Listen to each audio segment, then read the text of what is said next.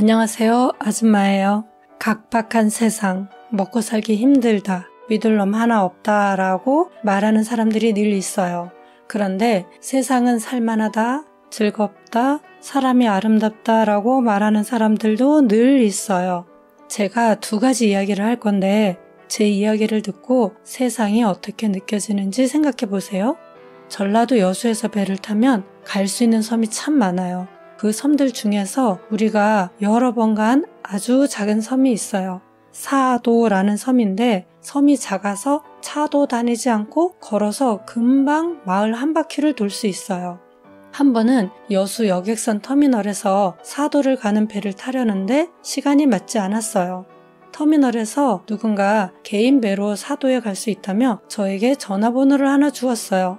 저는 그 번호로 전화를 걸었고 한참 후에 한 아저씨께서 개인 배를 타고 오셨어요. 그분은 자신이 사도에서 이장이라고 말씀하셨어요. 그분의 배를 타고 사도에 도착하면서 뱃삭을 드리려고 했는데 우리에게 그냥 내리라고 하시고 나중에 아무 때나 만나면 주라고 하시면서 우리가 어디에서 묵을지 묻지도 않으셨어요. 하루가 지나도 그분은 저희를 찾지 않았어요. 저는 빚을 지고 있는 느낌이 들어서 빨리 뱃삭을 드리고 싶었어요. 그래서 민박집 아주머니께 이장님 댁을 여쭙고 이장님 댁을 방문했어요. 이장님은 일하러 나가시고 아내분만 댁에 계셨는데 제가 아내분께 뱃삭을 드렸어요. 저희가 사도에서 3박을 한다고 이장님께 말씀은 드렸어도 하루에 2번 들어오는 여객선을 타고 언제든지 나갈 수 있는 거거든요. 그런데 이장님께서는 우리를 믿고 시간 날 때 뱃삭을 받으려고 하셨던 마음이 정겹기도 하고 웃기기도 했어요. 그땐 생각을 못했는데 시간이 많이 지난 지금 생각하니까 제가 실수를 좀 한 것 같기도 해요. 왜냐면 뱃삭이 이장님 주머니가 아니라 아내분 주머니에 들어갔으니까요. 제가 실수를 한 건가요? 그리고 5년 정도 후에 사도에 또 갔어요. 그때는 아이도 함께 갔어요. 사도에 가기 전에 우리는 매번 머물던 민박집 아주머니에게 여수에서 전화를 걸었어요. 우리가 사도에 가려는 날짜에 아주머니는 여수에 사는 딸의 산후조리를 위해서 여수에 계실 거라고 하셨어요. 우리는 아주머니와 아주머니의 음식이 좋아서 매번 아주머니 댁에서 머무는 건데 아주머니께서 안 계시는 사도에 가는 것은 별 의미가 없어서 어떻게 해야 할지 고민을 하고 있었어요. 그때 아주머니께서 기가 막힌 제안을 하셨어요. 아주머니께서 우리가 며칠 먹을 밥, 국, 반찬을 다 준비해 놓은 다음에 여수에 가시고 우리가 국만 데펴서 먹으면서 지내는 거예요. 우리는 흔쾌히 좋다고 했고 예정된 날에 배를 타고 아주머니 댁에 갔어요. 우리는 민박 전용 건물에서 잠을 자고 식사만 본체에서 했어요.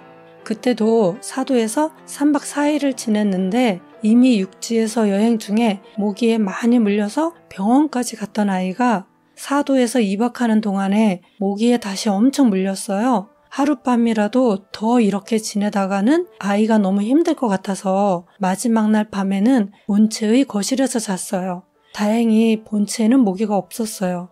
이른 아침에 누군가 민박집으로 걸어 들어오는 소리가 나서 잠이 깼어요.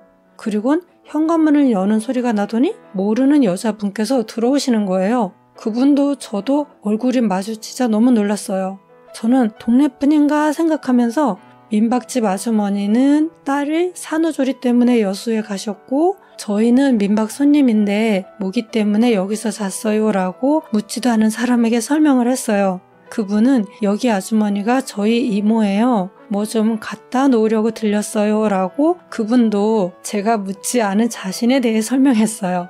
그분과 제가 왠지 웃음이 나와서 함께 웃었어요. 그리고는 주인 없는 집 거실에서 아줌마들의 아침 수다가 이어졌어요. 그리고 민박 비용 지불에 대한 아주머니의 생각은 이랬어요.